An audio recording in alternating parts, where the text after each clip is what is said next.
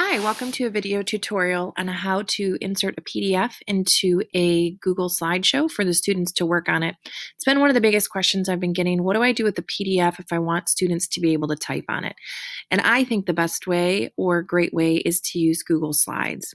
You're going to create a new slide presentation, and then you want to open the PDF that you want to insert. So I have my PDF open here, and it's a second grade biography project. Now I want to put this into 75% so that it gives me the full screen.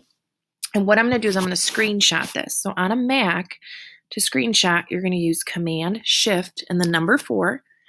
And then you click and drag till you get the entire image that you want, and it'll screenshot and automatically save it to your desktop. So now I can actually close this. I don't need this anymore. And I can go back to my slides. Now within my slides, I need to delete what's on the slide. And then I need to change the format. So I'm going to go to File, Page Setup, and a traditional piece of paper, I'm going to make this custom, is 8.5 by 11. Now, if you have like a horizontal worksheet, you're going to want to make that 11 by 8.5. I'm going to click Apply, and you can see it's going to turn it in a traditional piece of paper.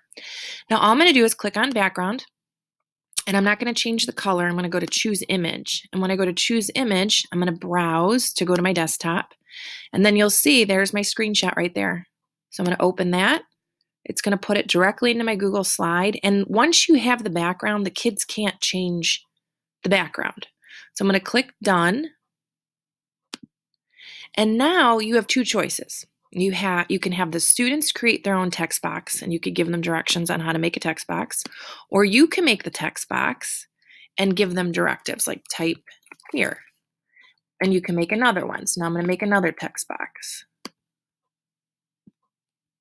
So it just depends on your age group and what you think they're capable of, but now you have these PDFs.